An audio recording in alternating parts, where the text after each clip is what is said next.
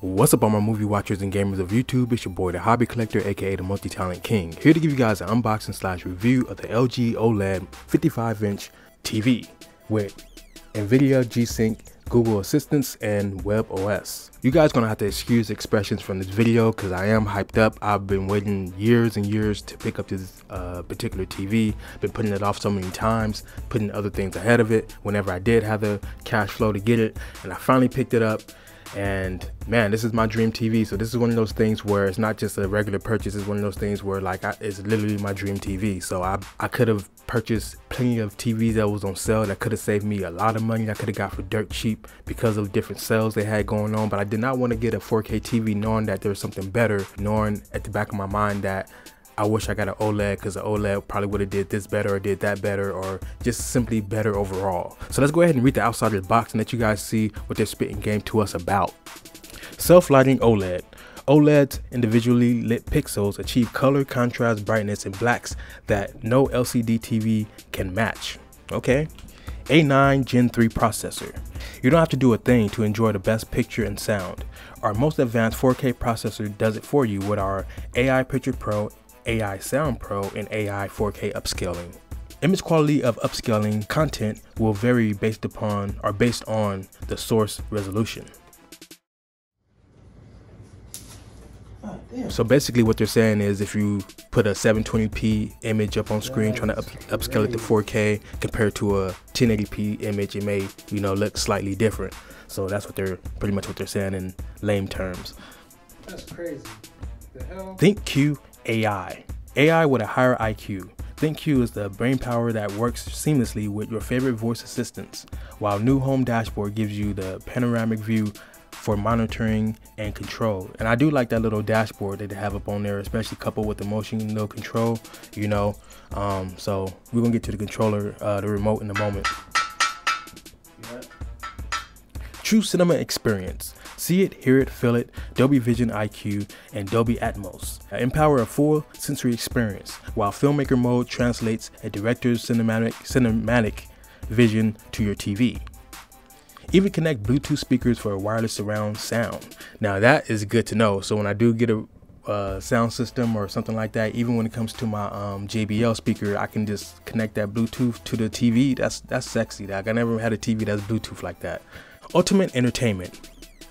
Cinema, sports, gaming, there's no stopping your entertainment options with the latest streaming partners including Disney Plus and Apple TV. Advanced gaming tech with G-Sync, VRR, and live updates to your favorite sports teams. So yeah, man, this TV does a lot. It does it all. So this is one of the flagship TVs to pick up at this point in time. Of course, there's more TVs coming around the corner, 2022, and just, you know, later on this year. But this is one of the flagships out there, one of the best of the best. And I went ahead, instead of wasting money, spending like 600, 700, even I found deals for 500 for good TVs. Samsung almost got me with some of their TVs. Instead of doing all that, and then I was gonna still pick this up no matter what. It's a whole different experience. So I like, nah, instead of wasting that time and money, I just go ahead and just keep that and just wait till I'm ready to pull the gun on what I really want. So I did get the 55-inch, which is big enough for me. Gonna be inside my room. So replacing my 46-inch Sony TV. I forget the model number off the top of my head, but I popped it up on screen. That TV is rare, so if you do look up that TV and try and find it, first and foremost, good luck trying to find that TV because it's very hard to find. And then when you do find it, good luck with the price because it's not worth paying the price that it's worth, because it's not even a 4K TV, but it is one of the best 3D TVs in the world, and it has been lasting me for over 10 years. So yeah, that's crazy. And then speaking of Sony TVs, just to touch on that real fast, I almost got the Sony 4K TV over this one, which would have saved me about 400 bucks. I did save about $110 off of my purchase for this TV because I do work at Walmart and I got it through Walmart online using my discount.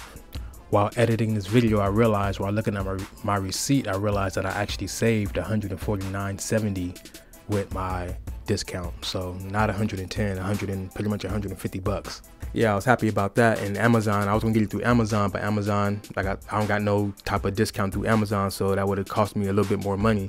So same price, it was the exact same price on Amazon and on Walmart.com for the people that want to know. But like I said, I can save money going through Walmart, so boom.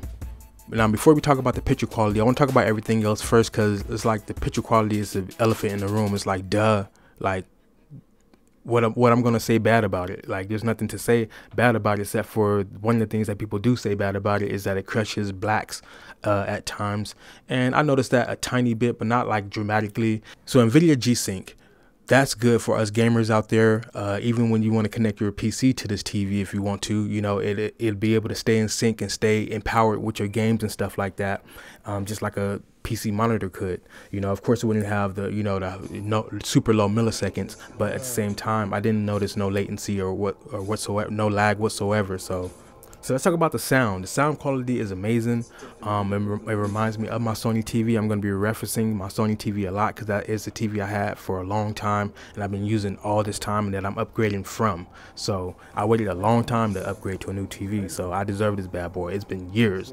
So the sound, like they said on the box, you can once you set up the TV, it takes you through all the different settings and stuff like that. You can turn on the AI sound, and it does boost the bass and everything, so I kept that on. It does make a big, you know, difference. But if you are inside an environment where you want to keep it kind of quiet a little bit, then you don't want to have that turned on, because even at like a volume at 8, you know, it's kind of loud. But for a TV, it does have some amazing bass. That's one of the main things that really threw me. The surround sound effect of it does a pretty good job as well. So yes, now, as far as the weight of the TV, I wasn't expecting it to be so heavy, but this bad boy is heavy, like heavy as hell, like ridiculously heavy for what it is, you know, especially how thin it is at the top and it gets thicker at the bottom. But still, without the stand, the TV is heavy. And then even of course, with the stand on it, it's going to be even more heavier. Believe it or not, I myself picked it up and bring it into my room, you know, from the living room. So, yeah, good luck with that if you're trying to do the same thing. You know, it's kind of hard to really grab it from anywhere. I kind of use the indention in the back to, you know, use that as leverage to grab it right there, and then, you know, use my other hand on the other side. It's really a two-person job, to be honest with you. That's what I'm trying to say. The remote. Talk about the remote. Now, a lot of people that's used to LG TVs, I've been watching reviews on, they need to stop doing this. All you guys out there that's used to LG TVs, that's like your 5th or 6th LG TV that's doing reviews out here on YouTube, that's keep on talking about the remote and how you don't like it, how you wish they would change it by now. It's the same old, same old. Look at the remote I've been using for years. Like, it's better than Sony's remote, literally a long rectangle. That's all it is, you know. So the step up from that to this, and then Sony is still using that for their newer TV. It's the same remote for their 4K TV. So LG actually has a very, very good remote. It's just that you guys are used to being spoiled with that remote. You know what I'm saying? If I were to say remote one more damn time. But yeah, man, it feels good in my hands. The indention in the back feels good. I was used to a square. That's all I had in my hand. But with the LG remote, it's like it actually feels good. It's sleek. It's small. It's straight to the point. It just feels good. It couples with my hands real well. You know, it's a big old difference than the motion control. People were saying they wish they got rid of that by now. That's getting tiresome. You got to understand, you can't say that inside your damn review, because that's your own personal thought. You got to understand there's brand new people buying this TV. So for you to say the remote is bad, you're not speaking truthfully, because you're speaking based upon you're tiresome of the same thing over and over versus somebody that never had it before, you know. So from somebody like me that never had that remote before, it's actually a very, very good intuitive remote and set up to where you can move around the screen very well and easily. I see nothing wrong with it. You know, I'm not tired of it yet because I never had it. You know, it's amazing compared to what I was used to. Reflections, I had the curtains down, but you still could see through it. All the windows are behind the TV. There's no windows in front of the TV. So just to give you guys an idea of where the TV was set up for these different B-roll shots and stuff like that. And yeah, as you can see, you see some reflections a little bit. You even see me inside the reflection. That's the only downside about this TV. If you're going to have this out of a bright living room, you're not going to be able to enjoy this TV the way it should be enjoyed. You're not going to be able to appreciate the picture quality the way you should, you know. And man, picture quality,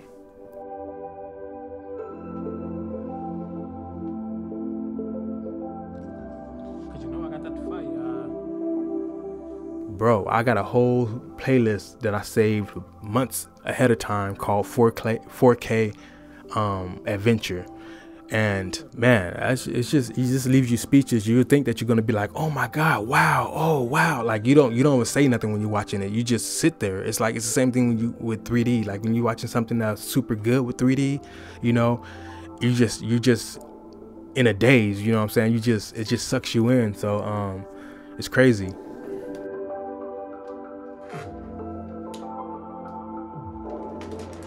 The viewing angles is amazing. You can look at it from any angle, you know, and you can still see the full colors, the full image, the full brightness, everything. Nothing gets distorted when you stand off to the side at all, not even a tiny bit, not even a fraction. You know, bezels are super thin, barely even notice that they're there, you know, for the most part. Connection to your different devices, you do want to use a 2.1 certified HDMI cable. I did bring out 3 HDMI cables to test with this TV. First cable being a Sony cable, which was the most expensive one out of all of them, which I brought a long time ago, which was supposed to be a super good HDMI cable, which is pretty decent, but it doesn't work with my Sony consoles for some reason, which is kind of weird. It didn't work with the PlayStation 3 and it don't work with the PlayStation 5. I think it worked with the PlayStation 4, I believe, if I'm not mistaken. I don't think I tested with the PS4, but my PS5, it don't work with that, and the PS3, it don't work with that. How the hell is that a Sony cable but it don't work with the Sony consoles? But it works flawlessly with my Xbox One X and my PC, like no issues whatsoever. So that didn't work. Another cable I had purchased, which came inside like a bundle, like a 2-pack bundle, and I was trying to find the packaging for it to make sure that it was certified for 2.1, but I was pretty sure it was, because I remember correctly when I first purchased it, I kept in my mind that I'm going to use these particular cables once I get my 4K TV. So it's the braided black cables, real thick, and that ended up working for my PS5. I didn't even test out the M cable that I've been using all this time until like a day later. The next day I ended up testing it out with my M cable, and man, a big difference. Well, you can still tell the difference from a regular HDMI cable and that damn M cable. I don't know what kind of trickery they do with that M cable, but you can literally see a difference. So with that being said, all my gamers and movie watchers of YouTube and everybody in between, thank you guys for watching this unboxing / review. Leave a thumbs up down below if this helped you out a little bit, and if this motivated you to, you know, get you a TV, or if you're picking yours up right now and it's on the way to your house right now at this very moment, and you're excited right now and you're watching this video because it's getting you pumped up, then give me a like down below. And I think I pretty much covered everything I wanted to cover. I am going to do a separate video showing you guys my settings. Oh, one thing I did forget to mention, there is something that no other reviewer mentioned about this TV as far as how to control it and stuff like that, and that is the button, the only one button that's on this TV. So if you lose your remote, I'm gonna show you guys how to control your TV without the remote, and no other person on YouTube has this inside their video, so I deserve to have at least a thumbs up for this. You know, at the very center where the light shines at on the LG TV, there's a button right there. Once you press that, a little menu pops up. The button does not move from side to side, it just presses in and out. So you press it again to scroll through the menu, and then you press and hold to select what you want to select. And that's how you turn the TV off if you can't find your remote or something like that. And I'm pretty sure no one mentioned this, because I watched a lot of videos of this TV. Trust me, this is like my dream TV, you know what I'm saying? And I watched plenty of videos and no one have mentioned that. So another fact about this TV, it does 120 hertz, 120 frames per second.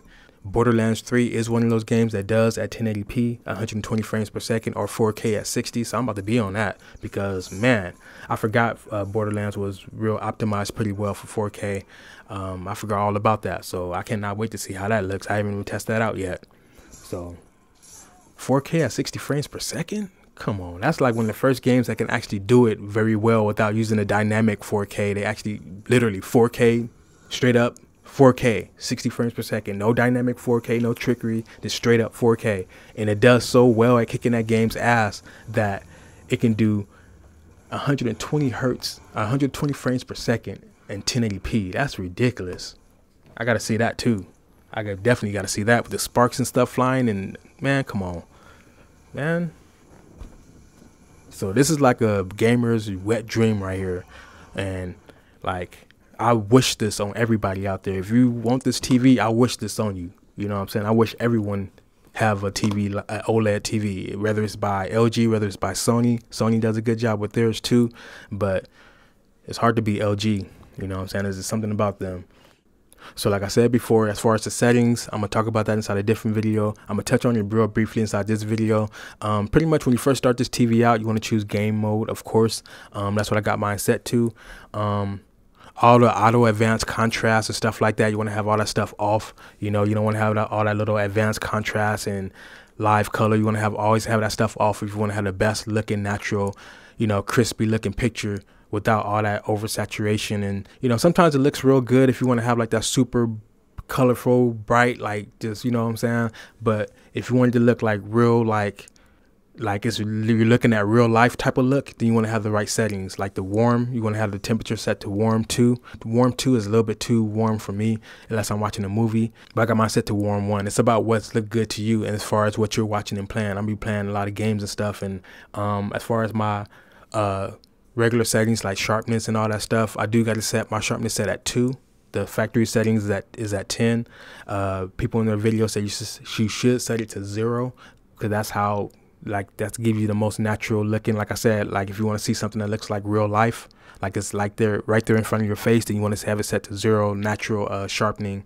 I think my color is set to 55.